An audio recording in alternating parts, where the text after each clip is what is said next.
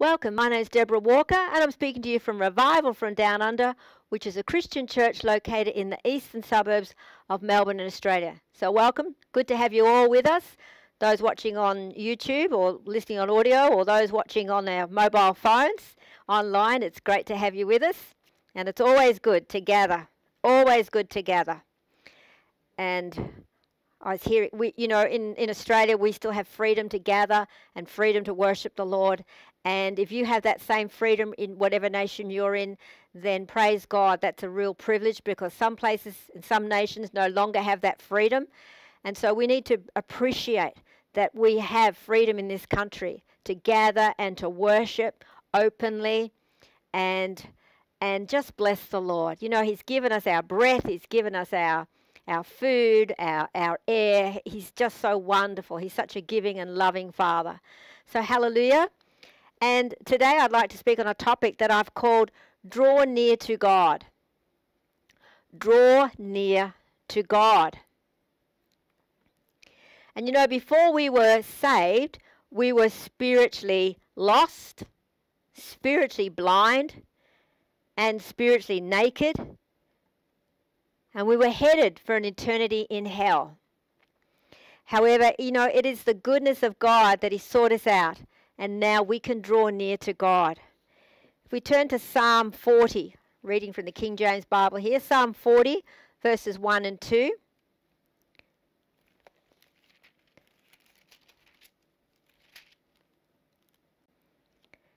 And it says, I waited patiently for the Lord, and He inclined unto me and heard my cry. He brought me up also out of a horrible pit, out of the miry clay, and set my feet upon a rock and established my goings. I'm sure those that are saved have that same testimony. And the Amplified says, I waited patiently and expectantly for the Lord, and He inclined to me and heard my cry. He drew me out of a horrible pit, a pit of tumult and of destruction, out of the miry clay, froth and slime, and set my feet upon a rock, steadying my steps and established my goings. I mean, that's such a testimony, and those that are saved have that testimony. We were in darkness, we were stumbling around in the dark, and yet God rescued us and put our lives on the rock, the Lord Jesus Christ, and established our steps. Hallelujah. And let's turn to Romans chapter 2, verse 4. And we read here, Or despisest thou the riches of His goodness and forbearance and long-suffering, not knowing that the goodness of God leadeth thee to repentance? You know, God is love, and love is patient. And repentance means to be remorseful of sin and to have a change of mind. You know, our life was going that direction, and then we realized our life was so fell short of the glory of God. We repented, we turned our ways, and we start walking God's ways. And it's a change of mind, and we no longer want to do sin, but we want to go God's way, and God's way is a way of holiness. So getting saved was God's idea. And I'm just going to read that verse from the Amplified. It says, Or are you so blind as to trifle with and presume upon and despise and underestimate the wealth of His kindness and forbearance and long-suffering patience? Are you unmindful or actually ignorant of the fact that God's kindness is intended to lead you to repent, to change your mind and inner man to accept God's will? All right, so a change takes place. When there's genuine repentance, a change takes place. And even so, being saved and drawing near to God causes a change. It changes, our lives get changed. And some people don't like change, but in God, change in God is always for the better. Even though we don't understand all things and why things may happen sometimes, our lives are secure and safe in God, and His plan, His future, it's for us is secure. He has a plan for us. And so never be concerned about change, because our lives are in God and He knows exactly what He's doing in our lives, and it's for His glory. And also these changes that we go through, they're not a one-time event just when we got saved. No, it's an ongoing occurrence as we walk, as our walk deepens in the Lord. All right, there's going to be change. And, we are being changed from glory to glory. We become increasingly more like the Lord. And so his life should be coming forth more and more. Amen. Let's turn to Psalm 73 and read what the psalmist says here. Psalm 73, verse 22.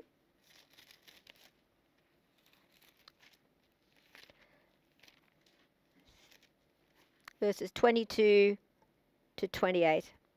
It says, "So foolish was I, and ignorant. I was as a beast before thee. Nevertheless, I am continually with thee. Thou hast holden me by thy right hand. Thou shalt guide me with thy counsel, and afterward receive me to glory. Whom have I in heaven but thee? And there is none upon earth that I desire beside thee." Can you hear his heart? It's so beautiful. Verse 26, "My flesh and my heart faileth, but God is the strength of my heart, and my portion forever. For lo, they that are far from thee shall perish. Thou hast destroyed all them that go a-whoring from thee. But it is good for me to draw near to God. I have put my trust in the Lord God, that I may declare all thy works." It's a powerful verse, 28. "But it is good for me to draw near to God. I have put my trust in the Lord God, that I may declare all thy works." Hallelujah. Hallelujah. Now I'd like to consider a few examples of people who drew near to God. And first I'd like to look at Moses. Let's turn to Exodus chapter 3. Verses 1 to 3.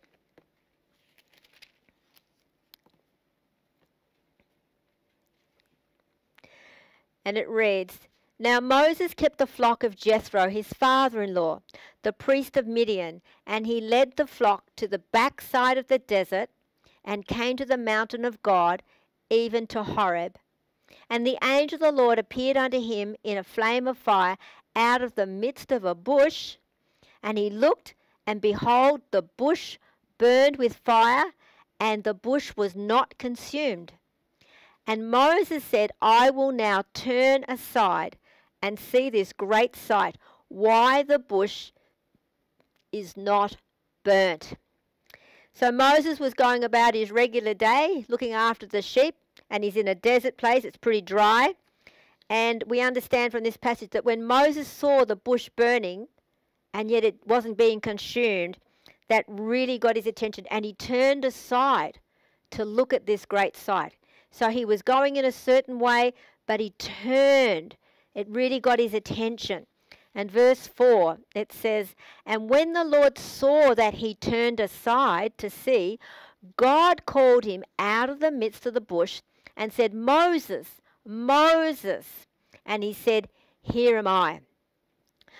You know, the Lord responded because Moses turned to the Lord. God's waiting for us to turn to him so that he can respond as well. Hallelujah. Verses 5 and 6, and it says, "And he said, Draw not nigh hither, put off thy shoes from off thy feet, for the place whereupon thou standest is holy ground. Moreover, he said, I am the Lord God of thy father, the God of Abraham, the God of Isaac, and the God of Jacob. And Moses hid his face, for he was afraid to look on God." I'll just quote it. It's Hebrews 12:14. It says, "Follow peace with all men and holiness, without which no man can see the Lord." And the Amplified says, "Strive to live in peace with everybody and pursue that consecration and holiness without which no one will ever see the Lord." So holy, God is holy. You know, we read in Revelation, they say, "Holy, holy, holy." Holy is the Lord, and that's who he is. And he's the head, and he expects that same from his body. But you know, Moses, he saw the burning bush, he heard the voice of God, and what did the Lord say? "Take your shoes off your feet." And feet speak of our walk. And Moses' life was about to change for the better. and the ground he now stood on was holy ground. All right, no matter what our background is, no matter what our life was before we come to the Lord, when we turn to God, his expectation for us is to walk in the ways of holiness. Hallelujah. It's for his glory. And Moses, he was afraid to look on the Lord. It wasn't, it was a reverential fear. I mean, here's the voice of God speaking to him. There's bushes burning. He had an encounter. And he had a reverential fear of the Lord. And God's church needs to have a reverential fear of the Lord for who God is. And he is holy. And when it gets further down, judgment's going to start beginning in the house of God. And what God once winked at, he's not going to wink at anymore. And there is judgment coming first to the house of God. And he's going to judge his house first before he judges the world. So he's just going to bring adjustment to people's lives, and we want him to adjust our lives. Amen? Yes, we do. And so Moses' life changed that very day because he had an encounter with the Lord. And we need encounters with the Lord, not just when we first get saved, but ongoing encounters with the Lord. Not just I remember way back then. No, God wants us to have experience after experience with him. Hallelujah. I was just thinking like a marriage, when a couple get married, that's wonderful on the wedding day. But life isn't just the wedding day. God wants, husbands and wives are to have encounters with each other all through their married life. And it's not just a one-time experience on their wedding day, but their relationship should be getting stronger and the bond more strong in God. Hallelujah. And experiencing a more wonderful wedding bliss as they mature in life and in God. Hallelujah. The next example I'd like to look at is regarding a woman with an issue of blood. And it's found in Luke chapter 8, verses 43 to 48. I'll just read it. It says, "And there was a woman having an issue of blood 12 years, which had spent all her living upon physicians. Neither could be healed of any. She came behind him, Jesus, and touched the border of Jesus' garment. And immediately her issue of blood stanched." It means it stopped. And Jesus said, "Who touched me?" When all denied, Peter and they that were with him said, "Master, the multitude throng thee and press thee. And thou sayest, Who touched me?" And Jesus said, "Somebody has touched me. For I perceive that virtue is gone out of me." And when the woman saw that she was not hid, she came trembling and falling down before him. She declared unto him before all the people for what cause she had touched him, and how she was healed immediately. And he said to her, "Daughter, be of comfort. Thy faith has made thee whole. Go in peace." How long had that woman been in that condition? 12 years. And how much money had she spent on the doctors, the physicians? All her money. So now she was really desperate. And clearly she'd heard of Jesus, otherwise she would not have wanted to draw near to him. And under the law, a woman with an issue of blood was not allowed to be out in the public. And so she was so desperate. And she made herself of no reputation. She didn't care what anybody thought about her or what the consequences were going to be. She was so desperate to press in. And, she just knew in her heart, if I can only just get to Jesus, if I can just touch him, I know I'll be healed. And she just had that in her heart, that her whole situation would change if she could just touch him. And Jesus was moved by her touch of faith. She literally did touch the hem of his garment, but she touched him in faith because virtue flowed from him. And it was faith in Jesus that caused the issue of blood to stop. Hallelujah. And we need to be desperate like that woman. She drew near to Jesus as well as touched him in faith. Some people might be around Jesus, right? And he had lots of people thronging him that day. But she pressed through and she touched him. And so there's a difference. We can be around the things of God, but we need to press in and touch him. And it's a touch of faith. Hallelujah. Hallelujah. And touch him in faith for whatever our situation may be. It might be a healing, or it may be a physical thing, or a financial situation, or a relationship situation. But the key is to press in, draw near to God, and touch him. Hallelujah. And I just want to look at Abraham and Isaac. If we just turn back to Genesis chapter 15.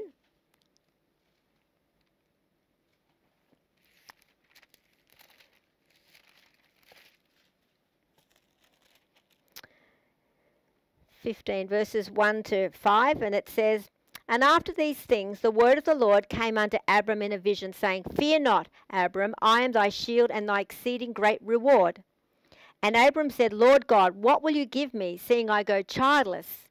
And this steward of my house is this Eliezer of Damascus. And Abram said, Behold, to me thou hast given me no seed. And lo, one born in my house is mine heir. And behold, the word of the Lord came unto him, saying, This shall not be thine heir, but he that shall come forth out of thine own bowels shall be thine heir. And he brought him forth abroad, and said, Look now toward heaven, and tell the stars, if thou be able to number them. And he said unto him, So shall thy seed be." What a great promise. You know, you look up into the sky at night and you see the galaxy of stars. It's just amazing. And here he was giving Abraham a vision of what was going to happen. Yes, he was going to be given seed as the dust of the earth, but he was going to see stars. And, you know, and it was actually during the daytime. So he actually couldn't see the stars, but he could see them by faith. And of course, at night time, he could see the stars. So every time he would go out at night time, it would be a constant reminder that God had promised to give him seed. And God did promise Abraham and Sarah that they would have a son, an heir. And however, as Abraham and Sarah were really old, it was impossible for them to have a child. Let's turn over to chapter 17, verses 15 to 21. And it says, "And God said unto Abraham, As for Sarah thy wife, thou shalt not call her name Sarai, but Sarah, which shall her name be. And I will bless her, and give her a son also of her. And yea, I will bless her, and she shall be a mother of nations. Kings of people shall be of her. Then Abram fell on his face and laughed, and said in his heart, Shall a child be born unto him that is 100 years old? And shall Sarah, that is 90 years old, bear? And Abraham said unto God, Oh, that Ishmael might live. And God said, Sarah thy wife shall bear thee a son indeed, and thou shalt call his name Isaac. And I will establish my covenant with him for an everlasting covenant, and with his seed after him. And as for Ishmael, I have heard thee.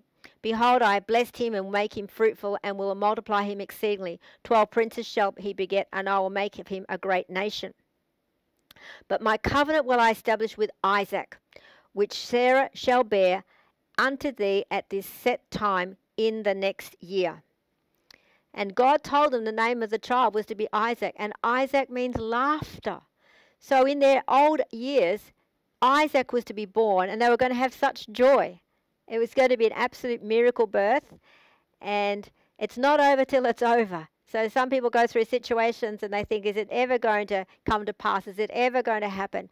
Well, God promised Abraham, and he's a man who cannot lie. God cannot lie, and what he says he will do, he will do. Amen. So then we also read what the Lord said to Abraham. Let's turn over to Genesis chapter 18, verse 10 to 14. And the Lord said, and I said, I will certainly return unto thee according to the time of thy life, and lo, Sarah thy wife shall have a son. And Sarah heard it in the tent door which was behind him. Now this is the second time. God just doesn't give it to him once. He reaffirms it and confirms. Now Abram and Sarah were old and well stricken in age, and it ceased to be with Sarah after the manner of women. Therefore Sarah laughed within herself, saying, After I am waxed old, shall I have pleasure, my Lord being old also?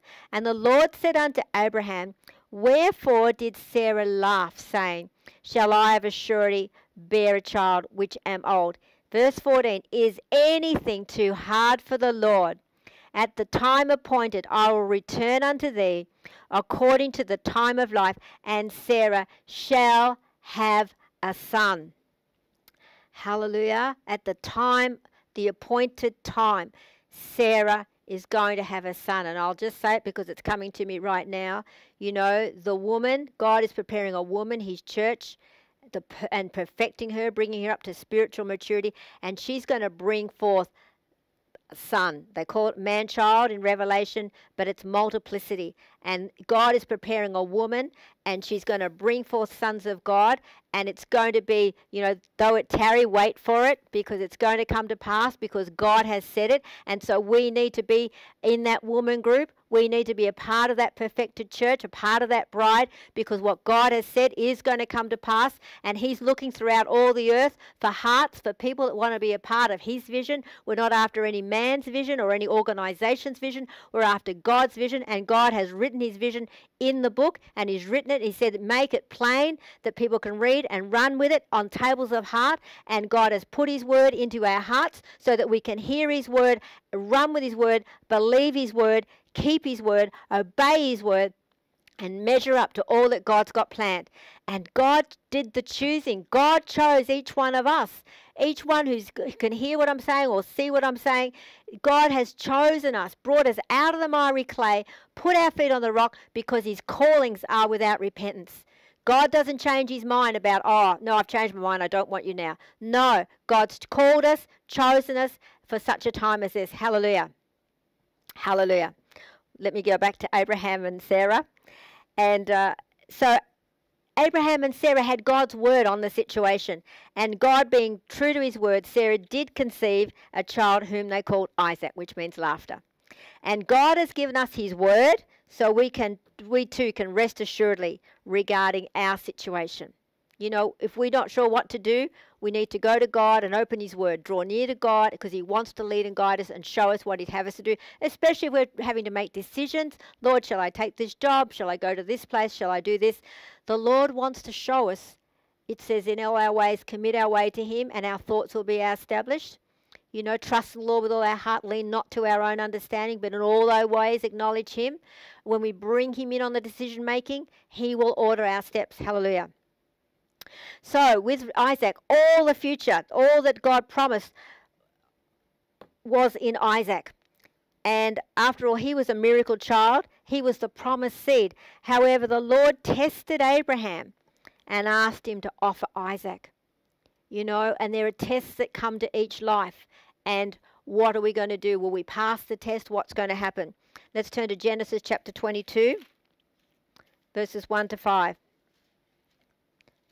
And it came to pass after these things that God did test Abraham, and said at him, Abraham. And he said, Behold, here I am. And he said, Take now thy son, thy only son Isaac, whom thou lovest. You know, Ishmael didn't even have that same rating, because Isaac was the child of promise. Take your son, your only son, get thee to the land of Moriah, and offer him there for a burnt offering upon one of the mountains which I will tell thee of. And Abraham rose up early in the morning, and saddled his ass, and took 2 of his young men with him, and Isaac his son, and clave the wood for the burnt offering, and rose up, and went unto the place of God, which God had told him. Then on the 3rd day Abraham lifted up his eyes, and saw the place afar off.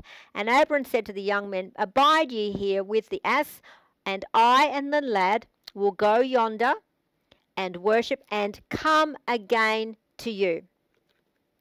So Abraham must have said that in faith, because that he and Isaac would return. Because the offering of Isaac, that meant Isaac was going to be offered as a burnt offering, with the fire, with the wood, and that he would just be turned into ashes. And here's Abraham saying, the lad and I are going to return.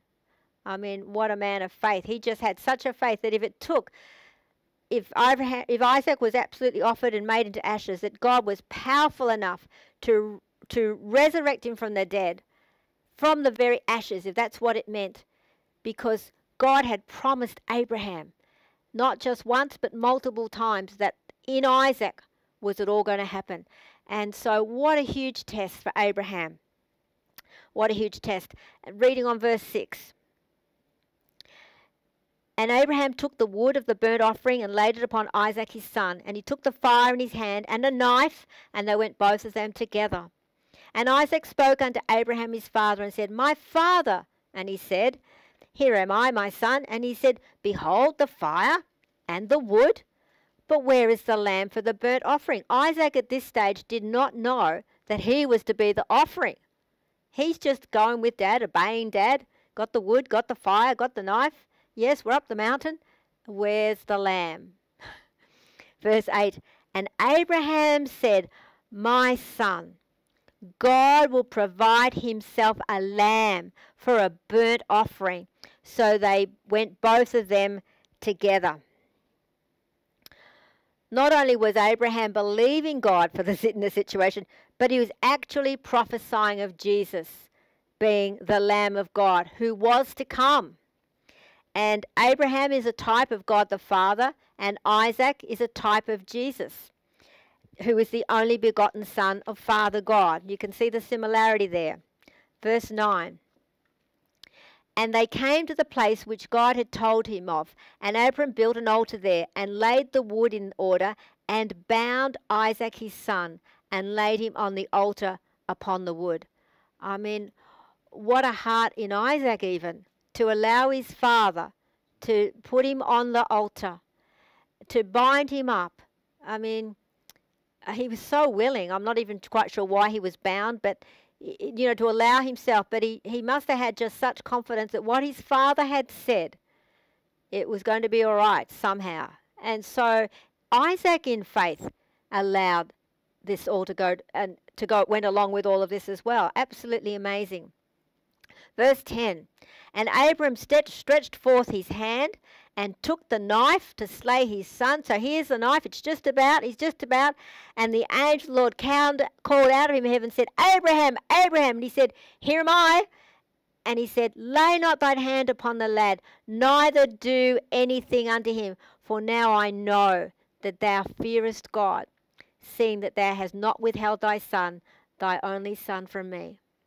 What a huge test to offer your own son.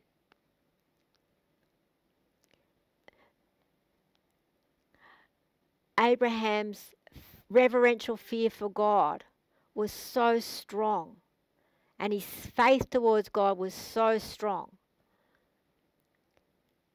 that he was able to make that choice. As much as he loved his son, he was able to make that choice. And verse 13, and Abraham lifted up his eyes and looked, and behold him a ram caught in a thicket by his horns. And Abraham went and took the ram and offered him up for a burnt offering in the stead of his son. So Abraham's on Mount Moriah, and yet God caused a ram to be there at exactly the same time. It took them 3 days, and yet to get to this mountain, to get to this special place, and yet God, he's always working behind the scenes. We don't see things, and he's got the ram coming up the other side of the mountain to the very same place, at the very same time. The ram didn't stop halfway down the mountain. He got there at the very same time, the very same day, and Abraham saw him, and the ram, he got caught in a thicket. His horns got caught in the thicket. And so he was stuck. He was in the right place. That ram was just there, and it was God's provision for the whole situation. So sometimes we don't always know exactly how God's going to sort things out and do things in our lives or other people's lives, but God has it all covered. And if we will draw near to God and put our confidence and trust in God, it's going to be all right because we have his word on it. Hallelujah. Hallelujah. And verse 14, it says, and Abraham called the name of that place Jehovah-Jireh, as it is said to this day. And that Jehovah-Jireh means the Lord will provide. All right? It's called Jehovah-Jireh. As it is said to this day, in the mount of the Lord it shall be seen. And the angel of the Lord called unto Abraham out of heaven the second time, and said, by myself I have sworn, says the Lord, but because thou hast done this thing, and hast not withheld thy son, thy only son, that in blessing I will bless thee, and in multiplying I will multiply thy seed as the stars of heaven, and as the sand which is upon the seashore, and thy seed shall possess the gates of his enemies. And in thy seed shall all the nations of the earth be blessed, because you have obeyed my voice. How important is obedience to God's word? Obedience. And with obedience came blessing. We're not talking about a legalistic thing. We're talking about obedience. If God says to do this or do that, if we obey, And when we obey, there's blessing.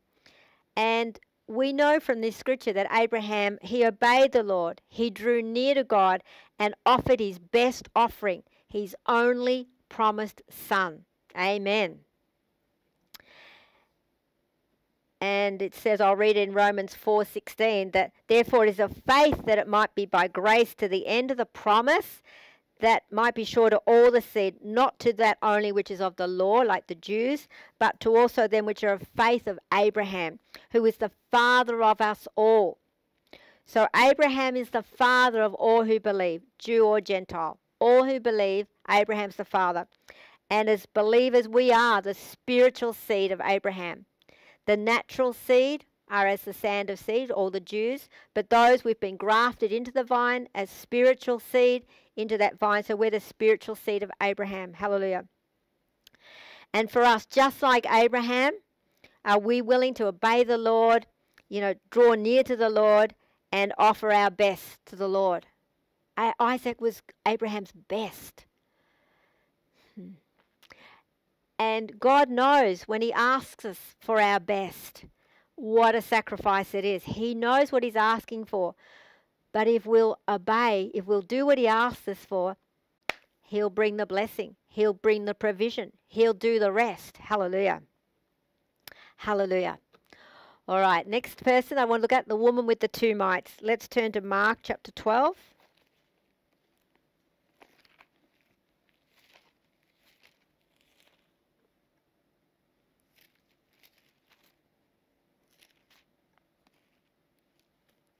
Verse 41 to 44.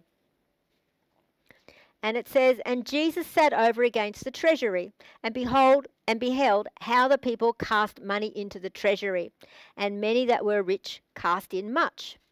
And there came a certain poor widow, and she threw in 2 mites, which made a farthing. And he called unto him his disciples, and said unto them, verily I say unto you, that this poor widow, which has cast more in than they all which have cast into the treasury. For all they did cast in of their abundance, but she of her want did cast in all that she had, and all of her living. Another same example elsewhere in the gospel said that it'll be a memorial to her. What she did will be spoken of every time the gospel is preached. And so what a woman, what a heart for God. And so this woman wasn't just a widow. I mean, as if that wasn't bad enough, having lost her husband. Rather, this widow, she was a poor widow. So, she was really in quite a tough situation. And this woman, she could have stayed at home that day. Certainly she didn't have much money to give into the offering. And however, but in her heart, she desired to draw near to God and to be in church. And so she brought her best offering and gave it to the Lord, put it into the treasury. Hallelujah. And Jesus oversees everything, even today. And Jesus, just like he saw that widow, Jesus, he sees everything we put into God's kingdom work. And he looks on our heart to see if we're willing. It's not just a matter of giving, but the willingness in our heart. Are we really willing to give it from our heart? Amen. Not begrudgingly, but out of willingness. Hallelujah. Hallelujah. But she had a heart to do what she thought God wanted her to do, and she was obedient to that. And the scripture says, for where your treasure is, there will your heart be also. That's in Luke 12:34. Where your treasure is, there will your heart be also. So whatever is the treasure of our heart, that's what we're going to give our most time to. That's what we're going to be involved with. That's what we're going to be spending our money on. That's what we're going to give place to in our life. Wherever our treasure is, that's where our heart's going to be. And so we need to have a heart for God. That treasure needs to be for God, his word, and the gospel. Hallelujah. Our treasure needs to be him. He's the treasure. He and his world, his kingdom, the treasure, and his word. Hallelujah. All right, now I'd just like to look at Martha and Mary. There's a passage in the Bible, a day when Jesus visited the house of Martha and Mary. Let's turn to Luke chapter 10.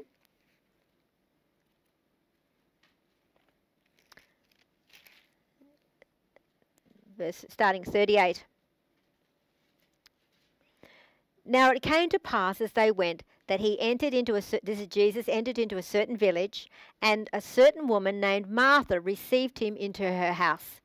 And she had a sister called Mary, which also sat at Jesus' feet and heard his word. But Martha was cumbered about much serving, and came to Jesus, and said, Lord, dost thou not care that my sister has left me to serve alone? Bid her therefore that she come and help me. Verse 41, and Jesus answered and said unto her, Martha, Martha, thou art careful and troubled about many things, but one thing is needful, and Mary has chosen that good part, which shall not be taken away from her. I'll read it quickly from the Amplified. It says, now while they were on their way, it occurred that Jesus entered a certain village, and a woman named Martha received and welcomed him into her house. And she had a sister named Mary, who seated herself at the Lord's feet and was listening to his teaching.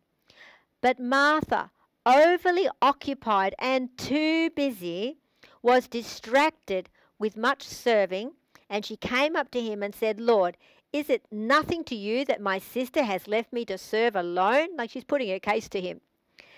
Tell her, and here she is telling Jesus what to do, tell her to then come and help me, to lend a hand and do her part along with me.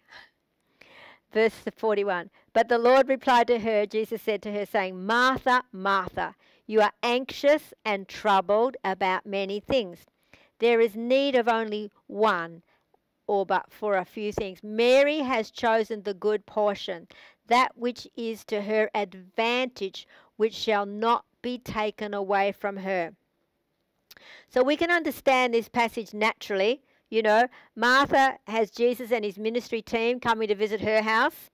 And as custom has it, you know, of course you get the food and beverages out for your visitors. And there's a lot to get ready and set it all up and put the table out and put the food out. So in the natural, there's a lot to do. And even so, Martha's complaining to Jesus that Mary, her sister, is not helping her. Like, Mary over there, she's not helping me. And Lord, you should tell her, and you should, you know, like point the finger. And but you know, what's Mary doing? Mary's listening to Jesus speaking. Mary's up close to Jesus. Martha then goes on to tell Jesus that she has to get everything ready by herself, and even request Jesus to rebuke Mary and tell her to come and help her.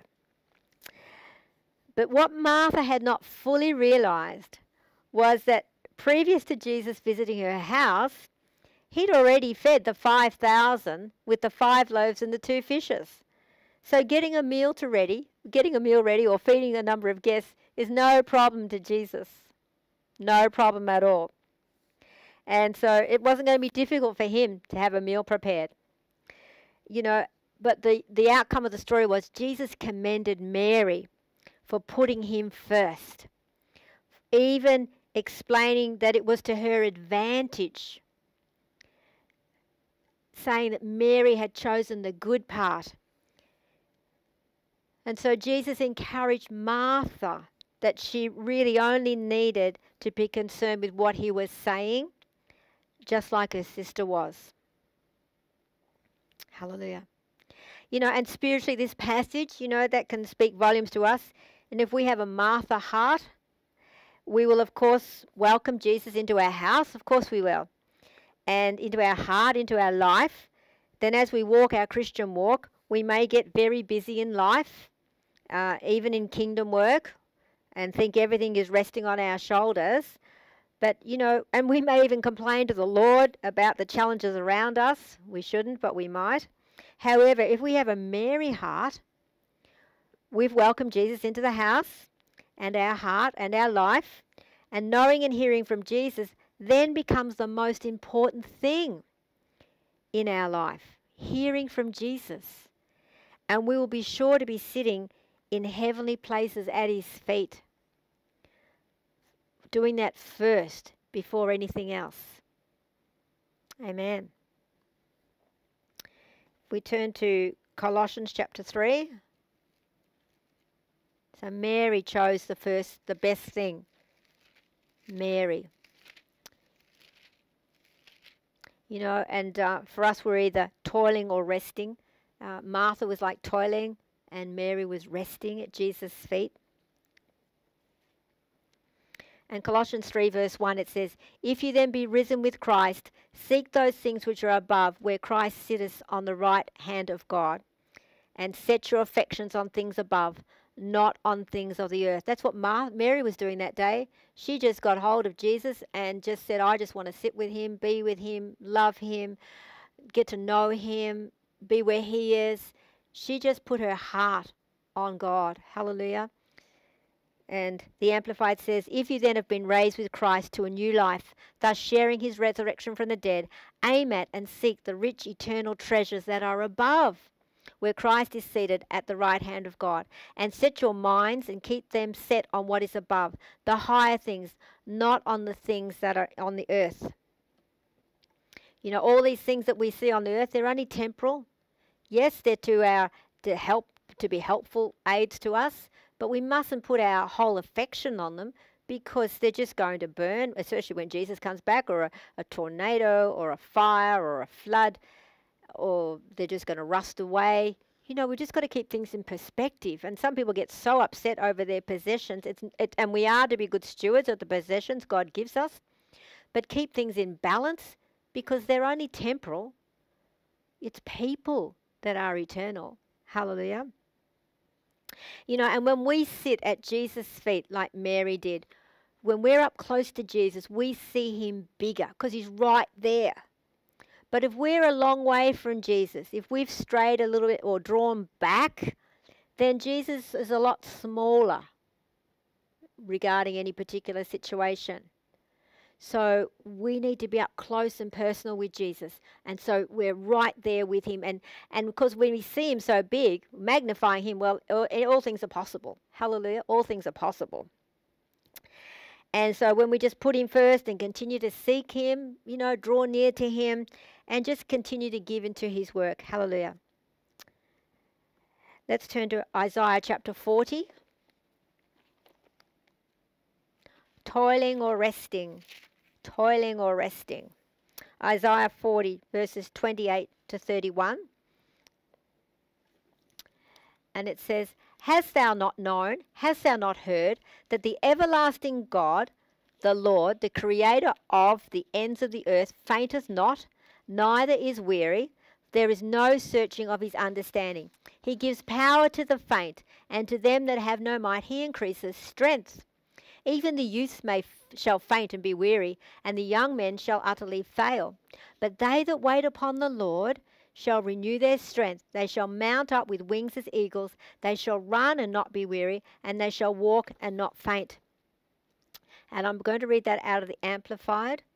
"Have you not known, have you not heard, the everlasting God, the Lord, the creator of the ends of the earth, does not faint or grow weary?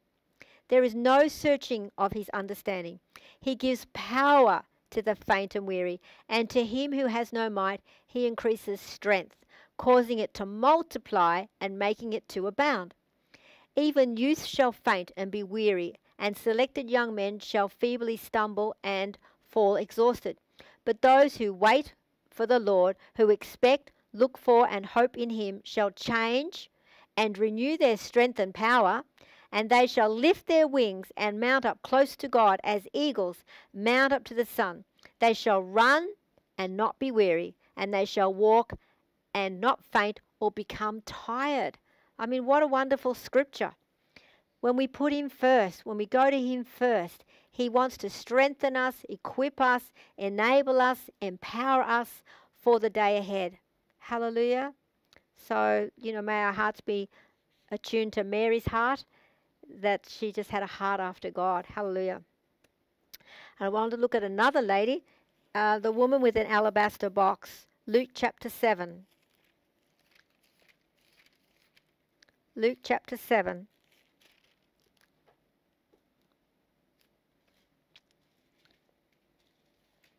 Starting in verse 36. "And one of the Pharisees desired Jesus that he would eat with him, and he went into the Pharisee's house and sat down to meat.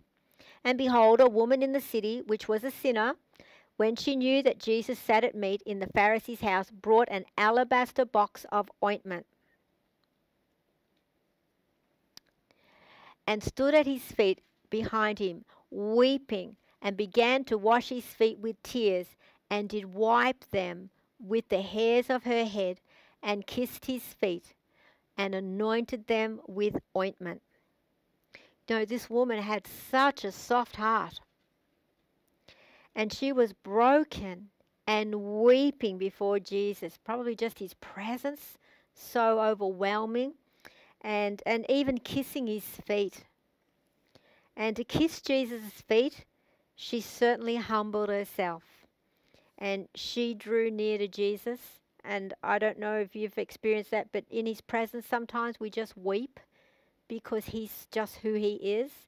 And, you know, in that perspective, he is so enormous and we are so minute in comparison. And sometimes, you know, I find that I'll be weeping in his presence because his presence is overwhelming sometimes. And he's just so beautiful. He's so wonderful. Hallelujah. And just reading on, verse 39. Now when the Pharisee which had bidden him saw it, he spoke within himself, listen to this, saying, this man, if he were a prophet, would have known who and what manner of woman this is that touches him, for she is a sinner. Now he said it within himself. And verse 40, and Jesus answering said to him, so Jesus even knew what the Pharisee was thinking. So you cannot hide anything from God. You might put on a nice face, but God knows what's going on the inside. And Jesus answering said unto him, Simon, I have somewhat to say unto thee. And he said, Master, say on. There was a certain creditor which had two debtors. The one owed 500 pence and the other 50. And when they had nothing to pay, he frankly forgave them both. Tell me, therefore, which of them will love him more? All right, so one owed him 500 pence and the other one owed him 50 pence. All right, and Simon, verse 43 says, answered and said, I suppose that he to whom he forgave most. And he said unto him, Thou hast rightly judged. Verse 44. And he turned to the woman and said unto Simon, Seest thou this woman? I entered into thine house. Thou gavest me no water for my feet, but she has washed my feet with tears and wiped them with the hairs of her head. Thou gavest me no kiss, but this woman, since the time I came in, has not ceased to kiss my feet. 46. My head with oil thou didst not anoint, but this woman has anointed my feet with ointment. Wherefore I say unto thee, her sins, which are many, are forgiven, for she loved much. But to whom little is forgiven, the same loveth little. And he said unto her, Thy sins are forgiven. All right. You know, this woman, yes, her life, whatever it was, but who did she come to? She came to Jesus, and God saw her heart, and also God saw the demonstration of her love for him and what she gave just out of her heart, and weeping and wiping his feet with her hair. Like, just what a heart, and amazing. You know, and for us, you know, we will never be able to repay what Jesus dying on the cross for us. You know, however, we are able to offer him our lives. Hallelujah. Let's turn to Hebrews chapter 10.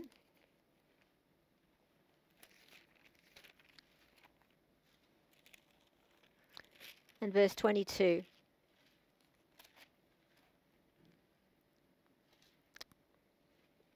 And it says, Let us draw near with a true heart, in full assurance of faith, having our hearts sprinkled from an evil conscience and our bodies washed in pure water. And the Amplified says, Let us come forward and draw near with true, honest and sincere hearts, in unqualified assurance and absolute conviction engendered by faith, by that leaning of the entire human personality on God, in absolute trust and confidence in his power wisdom, and goodness, having our hearts sprinkled and purified from a guilty, evil conscience, and our bodies cleansed with pure water. Hallelujah. And I mentioned earlier, didn't I, about Hebrews 12, verse 4. While we're here, we'll turn to it. Hebrews 12, verse 14. And it says, follow peace with all men and holiness, without which no man shall see the Lord. And then just turn over to James chapter 4, verse 8. And it says, draw nigh to God, and he will draw nigh to you. Cleanse your hands, ye sinners, and purify your hearts, you double-minded. The Amplified says, come close to God, and he will come close to you.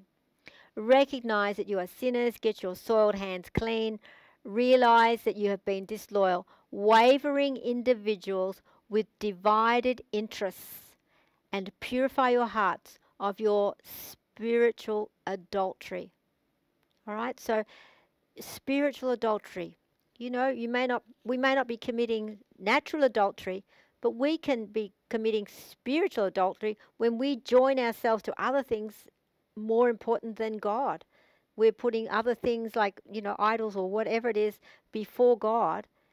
And, we do live in this world. We've got to keep balance. But, Mary is the example that we'd have she just wanted Jesus. And when we put him first, everything else works out. It just, it all just comes together. And so, what is the cost of drawing near to God? What's the cost?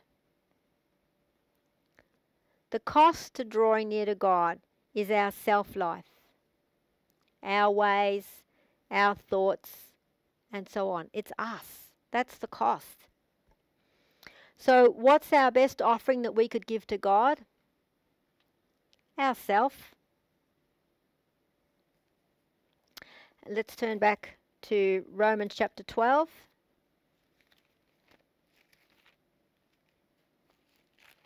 We've learned in this session that Abraham offered Isaac, and the woman had the alabaster box, and Mary was at Jesus' feet. That all took time. That all cost, So what's our best offering that we could give God? It's ourselves. Romans chapter 12, verse 1. I beseech you, therefore, brethren, by the mercies of God, that you present your bodies a living sacrifice, holy, acceptable unto God, which is your reasonable service. And the Amplified says, I appeal to you, therefore, brethren, and beg of you, in view of all the mercies of God, to make a decisive dedication of your bodies, presenting all your members and faculties as a living sacrifice, holy, devoted, consecrated, and well-pleasing to God, which is your reasonable, rational, intelligent servants and spiritual worship. May we never forget our former life and where the Lord has brought us from. I know it's behind us, but must remember that was our old life, and we are a new creation. So more importantly, even though that was our old life, more importantly, let's embrace our future in the Lord. And as we draw near to him each day, it's a daily thing. I offer myself daily as a living sacrifice, daily. And so in summary, now is the time to draw near to God and to offer ourselves afresh to God. And everyone said, Amen.